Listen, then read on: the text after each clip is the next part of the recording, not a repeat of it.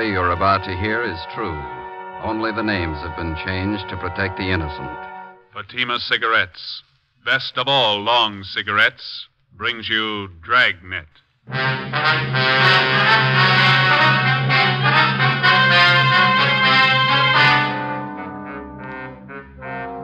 You're a detective sergeant. You're assigned to homicide detail. A woman has been murdered, her identity unknown. The body shows the marks of a savage attack. Your job, find the killer. If you want a long cigarette, smoke the best of all long cigarettes. Smoke extra mild Fatima. Yes, Fatima is the king-size cigarette which contains the finest Turkish and domestic tobaccos superbly blended to make it extra mild, to give Fatima a much different, much better flavor and aroma than any other long cigarette. That's why Fatima has more than doubled its smokers coast to coast. Enjoy extra mild Fatima yourself. Best of all, long cigarettes. It's wise to smoke extra mild Fatima. It's wise to smoke extra mild Fatima.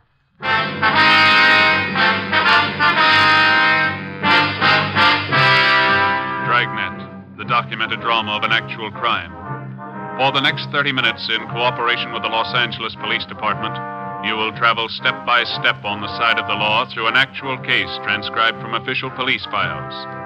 From beginning to end, from crime to punishment, Dragnet is the story of your police force in action.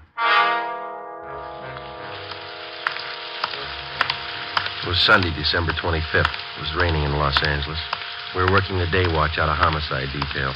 My partner's Ben Romero. The boss is Blaine Steed, captain of homicide. My name's Friday. It was 39 minutes past 5 a.m. when I got to San Andreas Cathedral on 1st Street. Churchyard.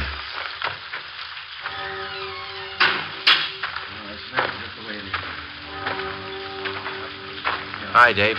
Hi, Joe. Body's over here. All right. Merry Christmas, huh? Yeah. Sexton from the church found it about an hour ago. Have a look. Pretty brutal. Yeah. Okay. Who is she? No identification. The coroner checked the body yet? Yep. How long she been dead? When it started raining. About midnight, didn't it? Yeah. The ground's dry under the body. Oh, been dead 5 or 6 hours, I'd say. Ben get here yet? Yeah, he's helping Claudio check the area.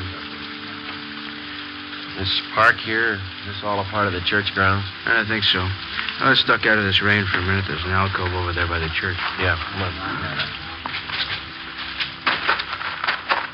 How much we got to go on, Dave? Not much.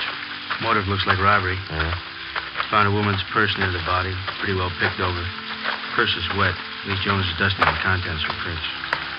Coroner's checking them. Any idea what the killer used in the woman's face? The coroner figures a sharp instrument of some kind. Nasty one. Yeah. Friday, you look wet. Hi, Ali. So do you. Everything happens on Christmas. Purse was soaking wet. Ordinary black handbag, huh? Raise any prints on the stuff inside? Not a one. Here, you can check the contents. Thank you, Lee. Let's see. Small comb. Most of the teeth out of it. 3 pennies. Hairpins, mirror, lipstick. That's it, Holly. A couple more things. Yeah. This fountain pen, this door key. Armstrong found them in the grass a few feet from the body. Can I have a look at those? Yeah, it's an ordinary ballpoint fountain pen. Buy them in any drugstore for 69 cents. No sign of rust on the key. Must have been dropped recently. Maybe this will explain what happened to her face. Broken beer bottle. Where'd you find that? Laughlin found it back in the bushes over there. These jagged edges here smeared with blood. Mm-hmm. Too much rain. Can't do anything about prints till it dries. Can you get enough from these smears to run a precipitant? Think so. Lee, got a minute? Yeah, Ben, what is it? Oh, hi, Joe. Hi. Claudio found a set of footprints over by that clump of shrubbery. Rain hasn't spoiled them yet. Did you cover them? Yeah, I think you can get a pretty good cast from them. Better get a picture of them right away. Hey, Charlie. Right with you, Lee. I'll get the stuff from the car. You mind giving me a hand, Dave? Oh, let's go. Well, this takes care of Christmas, Joe. Yeah. Did you get a chance to check the body yet? Mm-hmm. What do you think? Well, there's no sign of struggle. Could have happened after a Christmas Eve brawl, maybe. Yeah? Whoever the victim is, she was probably acquainted with the killer. The two of them came in the park, and the victim got it before she knew what was happening. Might work easier if we find out who the victim is. We can check her prints through R&I when we get back to the office. What'd those footprints look like? Seemed like a heavy print, maybe work shoes of some kind. Want to see how Lee's making out? Yeah, let's go.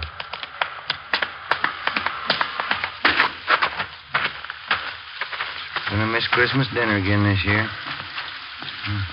Footprint, fountain pen, and key. Where do we start? That's a cheap pen. They sell thousands of them. Want to smoke? All right, thanks. Footprints will help convict the killer. Gotta find him first.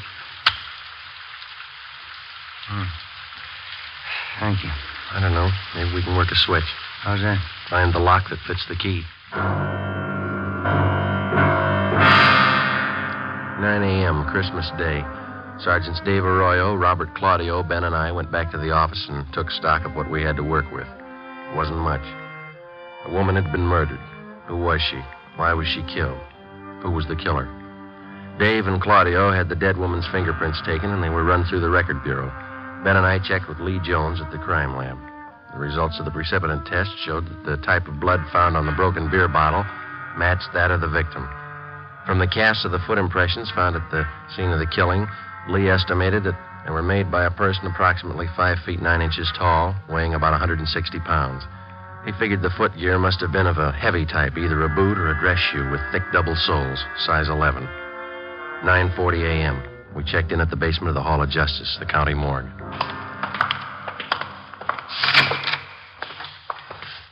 Doc, how's it going? It's all there, Joe. Death caused by multiple fracture of the skull. Slashing in the face was a contributing cause. I sent her close to Lee Jones. Yeah, we know. No laundry marks. Well, I got two things. Maybe they'll help, maybe they won't. Yeah? The chemist's report here on the blood analysis shows the victim was drinking. She was definitely under the influence at the time she was murdered. 0.012% alcohol in the blood. Mm-hmm. How about the murder weapon, Doc? We gonna rule out that beer bottle? I'm just coming to that. Step over here. Yeah? This mark here on the side of her face, brown smudge. Oh, Jones says that shoe polish. He analyzed a few of the particles. Ties in. The cause of death was brought about by severe blows in the head and face. Heavy shoe, huh? That's my guess. Probably a boot or a work shoe. That doesn't add, Joe. How do you mean? If they were heavy work shoes the killer was wearing, why were they polished? How many people polish their work shoes? Could be waterproofing. No, Jones says it was a brown paste polish. Then it doesn't figure. Unless the killer was wearing some kind of dress boots. Cycle boots, maybe. Hundreds of kids on motorcycles wear them. Yeah. That's going to be about as helpful as a key or a cheap fountain pen. What? Excuse me. County morgue, Tyson speaking. Yeah, all right, Frank. I'll tell him. Cunningham at R&I wants to see you right away. What's up? They made the victim's prints. During the war years, a complete file of pictures and fingerprints had been kept on all persons employed at local defense plants. Out of this file came our first major lead. The victim's fingerprints matched those of one Maria Camacho, 38 years old, formerly employed at Universal Aircraft. Her address in 1945 was listed as 9230 Sheridan Avenue. Ben and I went over to the crime lab, picked up the key and the fountain pen found near the body, and drove to the Sheridan Avenue address. The house was 3 blocks from the churchyard where the body was found. A young woman with a baby in her arms answered the door. She identified herself as Elena Gomez. She told us Maria Camacho was her aunt. They were expecting her for Christmas dinner late that afternoon. We told her what happened. When she recovered from the shock, we questioned her and her husband, a furniture worker. So hard for me to believe. Why anyone would do this to Maria? When's the last time you saw her, Mr. Gomez? Well, she was around last night, Sergeant. She brought the presents for the kids. Always brought them presents on Christmas. Did she live here? Was this her permanent address? No. She stayed with us during the war when Ray was overseas. When he came back, she took a room down the street. I can give you the address. All right. What time did Maria leave the house last night? Well, let's see. Must have been around 10 o'clock. Not much later. Don't you think, Elena? About 10 o'clock? Yeah, let's go see what those kids are doing, huh, Ray? Yeah, all right, honey. Did Maria have anything to drink here last night, Miss Gomez? Yes, we had a glass of sherry together, that's all. Could you tell if she'd been drinking before she came here?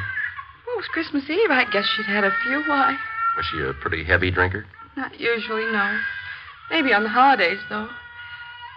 Maria liked to get out and have fun, living alone and all that. Poor Maria.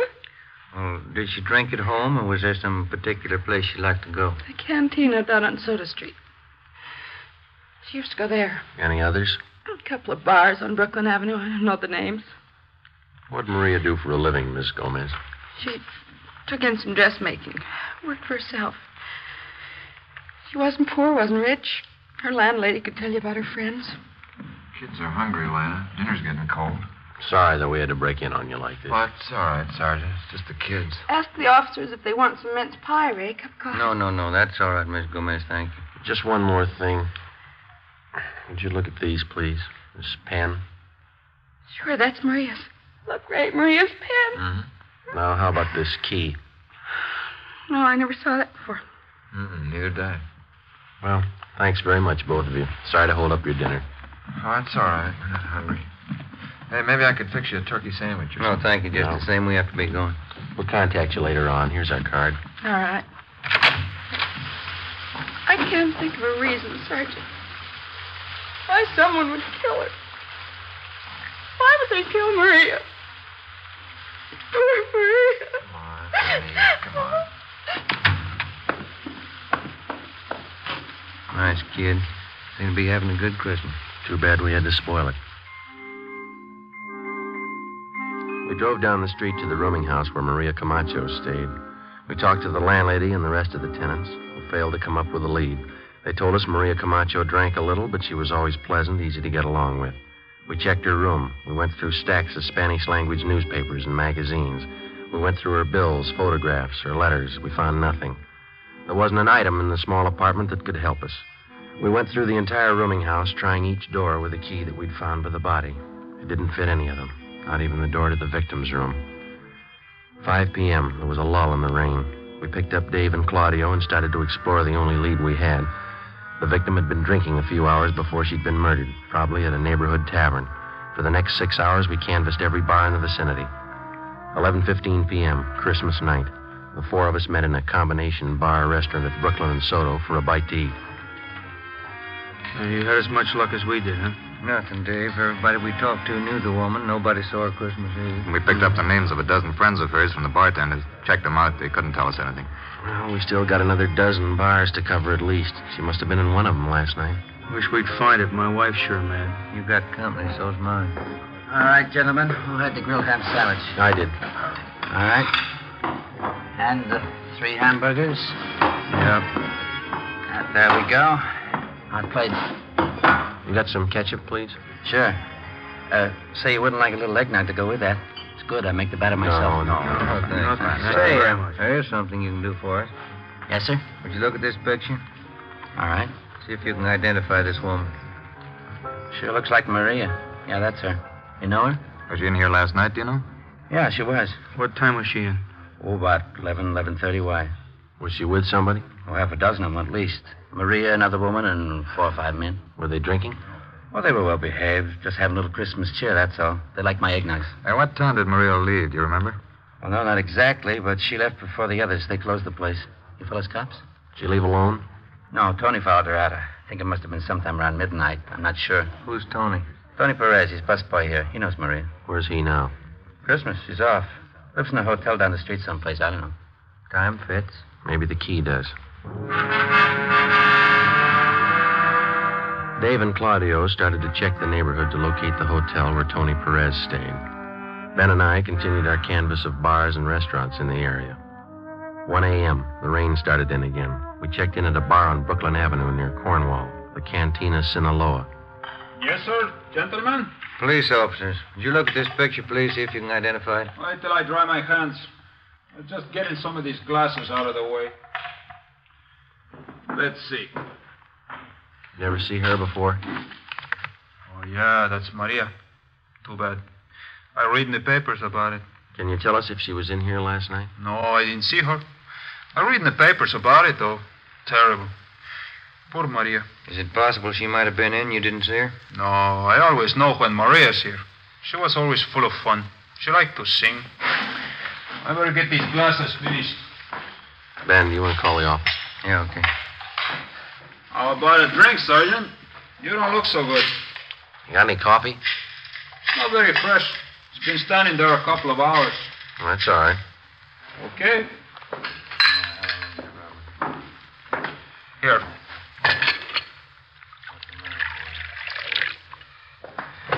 Here's the sugar. Hey, thank you. Yeah, that's not very warm, huh? Oh, that's okay. What do you think, officer? The guy was crazy? I don't know. He must have been crazy. Lots of nice rain. That's good for the farmers. Yeah. Sure. You ever see this key before? Let's see. I don't know. Joe. Yeah. Dave and Claudio found the hotel that picked up Tony Perez. Took him in. What'd he tell him? Dave says they're talking to him now. He won't say much. They find anything on him? He's wearing a pair of dark brown boots. Yeah. Well polished.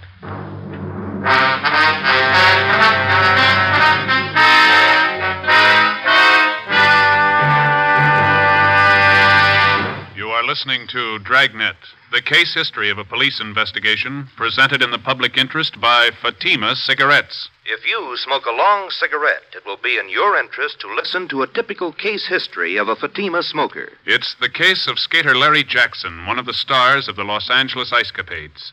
This is his actual signed statement. When the excitement of the show is over, a mild cigarette is important for smoking enjoyment. I found Fatima's the most enjoyable king-size cigarette because it's extra mild. I agree it's wise to smoke extra mild Fatima. And so do more and more smokers every day. Actual figures show extra mild Fatima has more than doubled its smokers coast to coast. So enjoy extra mild Fatima yourself. The king-size cigarette, which contains the finest Turkish and domestic tobaccos, superbly blended to make it extra mild. You will prefer Fatima's much different, much better flavor. You will agree. It's wise to smoke extra mild Fatima. It's wise to smoke extra mild Fatima. The best of all long cigarettes.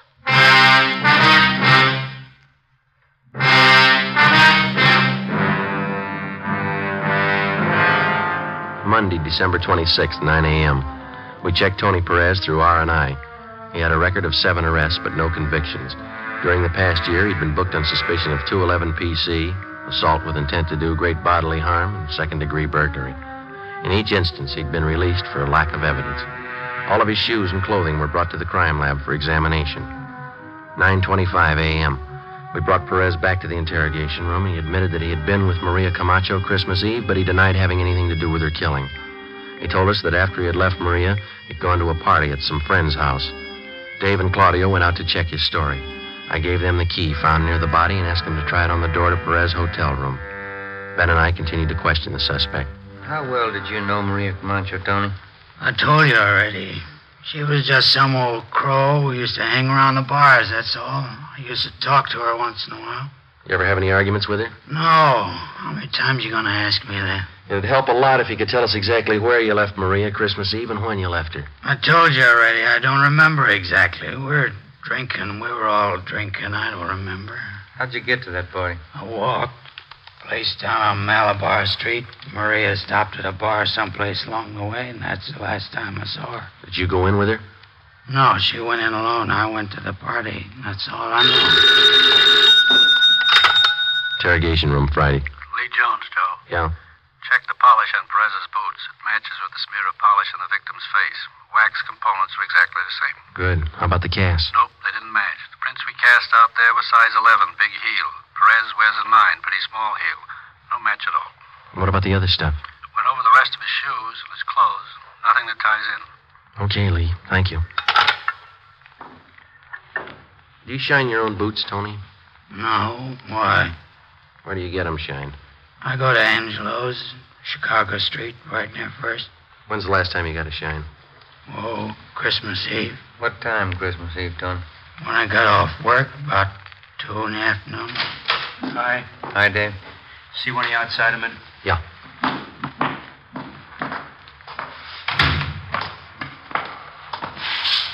Perez telling the truth about the party. He was there. We timed out how long it'd take him to walk from the restaurant to the party. Yeah? Pretty close. His friends say he got to the party about 12:30. Doesn't look like he had time to kill that woman. Oh, where does that leave us? Still got those boots? No, no more. They don't match the impressions at the murder scene. Well, that makes us even. Here's your key back. Didn't fit. Tony Perez was held for further investigation.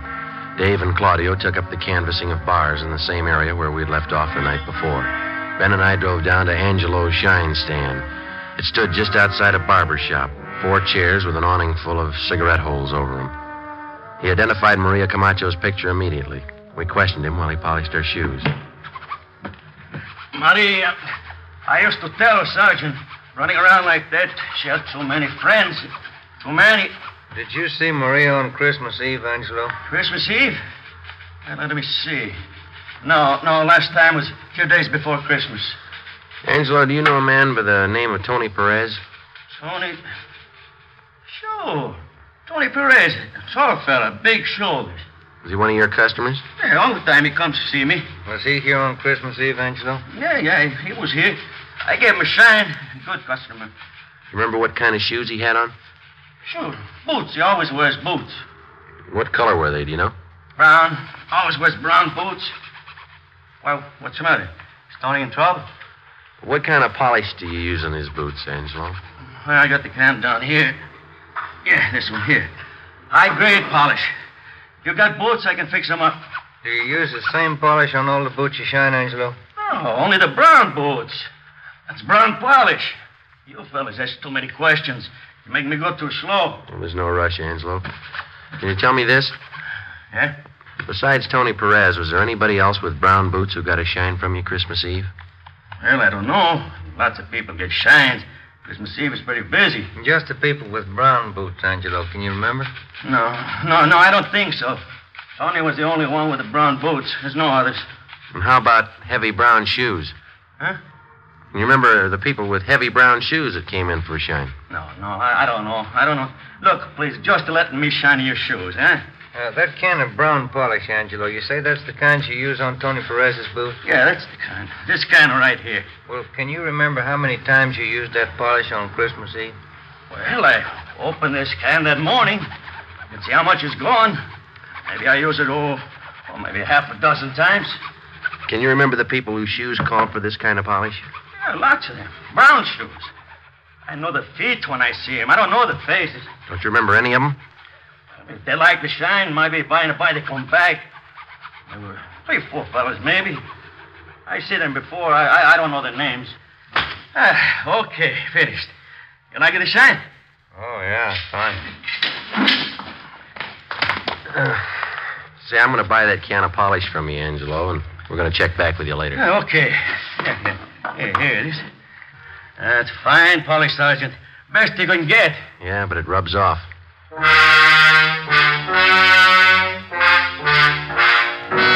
December 26th, 5 p.m. We drove back to the crime lab and had Lee Jones analyze the can of shoe polish. It matched exactly with the particles of shoe polish taken from the victim's body and from the boots of Tony Perez. We arranged for a stakeout at Angelo's Shine Stand. In case the people with heavy brown shoes returned, Angelo could point them out immediately to the men on duty. 5:30 p.m. Dave and Claudio called in. They thought they had another nibble, this time from the bartender at the El Cedillo Tavern, a bar on Soto Street. We drove down to South Main and Harlem Place for a meet.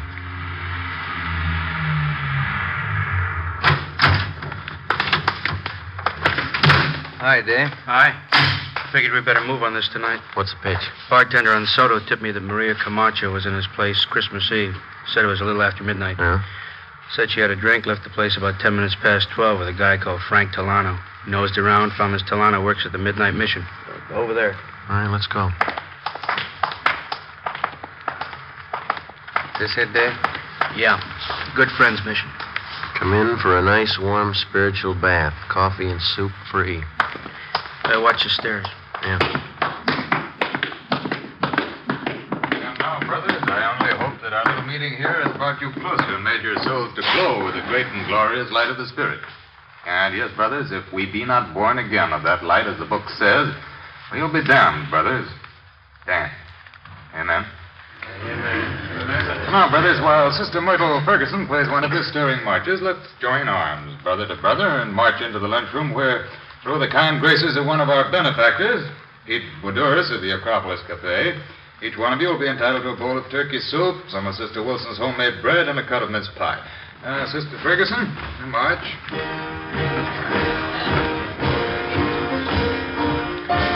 Guess that's a man to see. Yeah, let's go.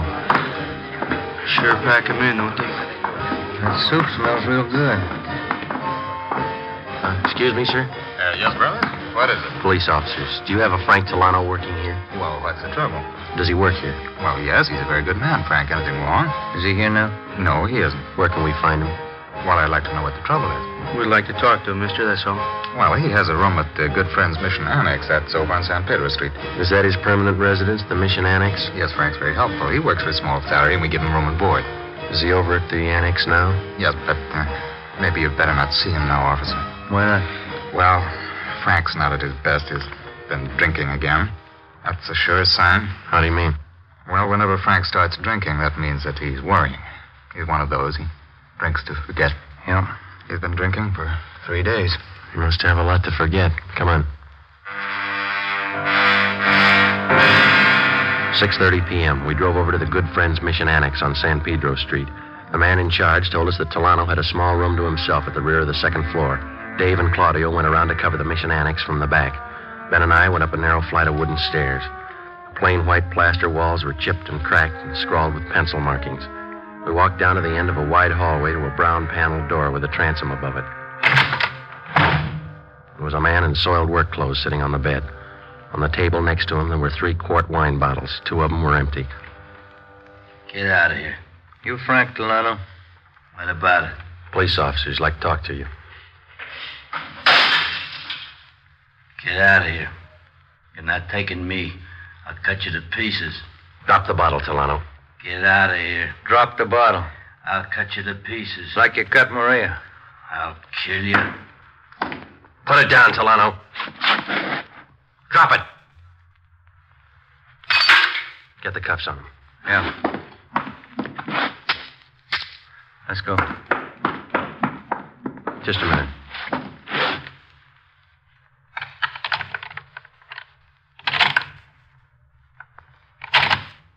Yeah, it fits.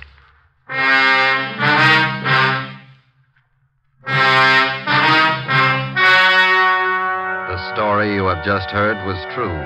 Only the names were changed to protect the innocent. On March 7th, trial was held in Superior Court, Department 94, City and County of Los Angeles, State of California. In a moment, the results of that trial. It's amazing how many long cigarette smokers are changing to extra mild Fatima. Here is the actual report. From coast to coast, extra mild Fatima has more than doubled its smokers. Yes, more and more smokers every day are discovering that Fatima is the king-size cigarette that is extra mild. Extra mild because it contains the finest Turkish and domestic tobaccos superbly blended to make it extra mild, to give it a much different, much better flavor and aroma. Enjoy extra mild Fatima yourself. Best of all, long cigarettes. It's wise to smoke extra mild Fatima. It's wise to smoke extra mild Fatima.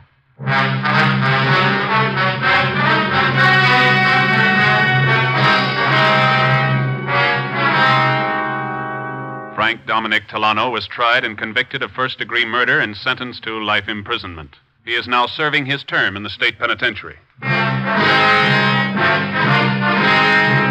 You have just heard Dragnet, a series of authentic cases from official files. Technical advice for Dragnet comes from the Office of Chief of Police W.A. Wharton, Los Angeles Police Department. Fatima Cigarettes, the best of all long cigarettes, has brought you Dragnet, transcribed from Los Angeles. Patty Page visits Jack Birch tomorrow morning on NBC.